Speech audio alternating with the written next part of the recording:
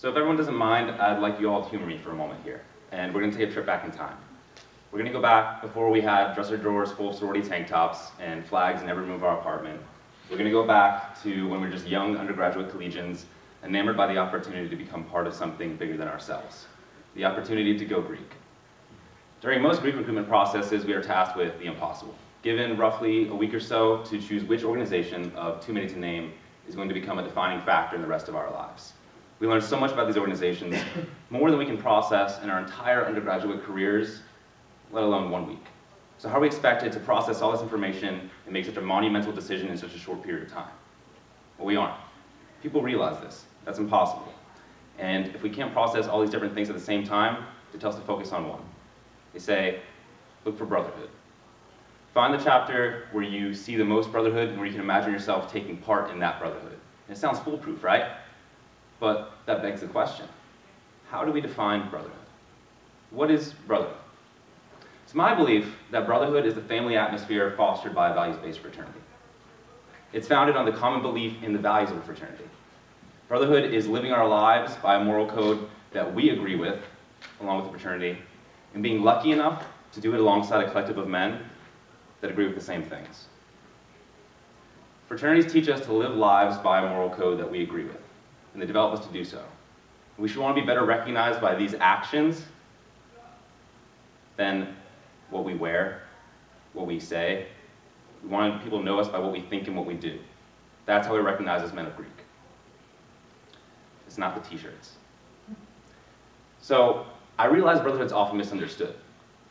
You often see chapters that go around and get in trouble because you have people not living up to the values of the fraternity, and often it stems from just a select few members of the chapter. And it's unfortunate, but in these kind of situations, you see that members need to be kicked out.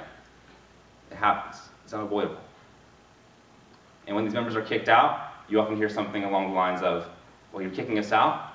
Where's the Brotherhood in that? What these members fail to realize is Brotherhood's conditional. It's conditional based on the assumption that you will live your life by the values of that fraternity. When these members chose to abandon the values of that fraternity, they kick themselves out, they remove themselves from that Brotherhood in a much more real and much more absolute manner than any formal expulsion ever could. Before their expulsion, these members were identifying themselves by very little more than just the physical letters on their chests. And with their expulsion, you often hear them say something like, you know, you're taking my friendship from me. And rightfully, they might be losing that friendship. But they lost that Brotherhood by their own decisions. And there's an important difference there. I'm not trying to discount friendship. Friendship's really important. It really can be based on common interest, shared experiences, things that have lots of substance. But Brotherhood is different from this. Brotherhood is a product of culture. In a fraternity, just like in a family, we are raised by a process that helps develop us into the men that we will become.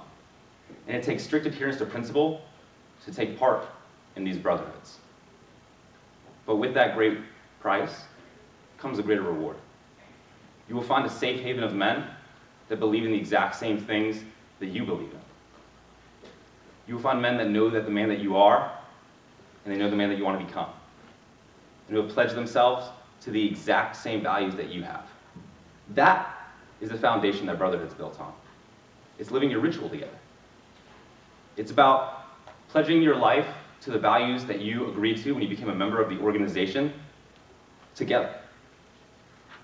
So this realization was kind of shocking to me because I'm a legacy.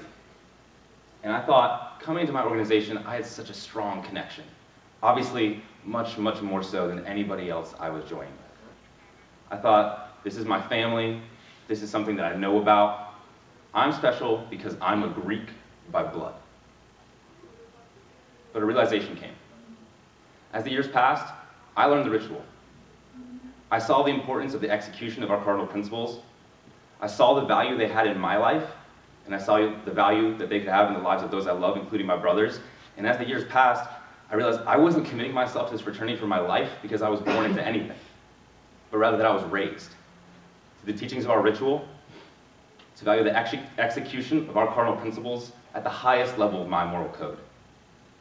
So now I realize being a Greek by blood doesn't mean anything. I know that the strongest connection to my fraternity and my brothers will come from being a Greek by belief. Thank you.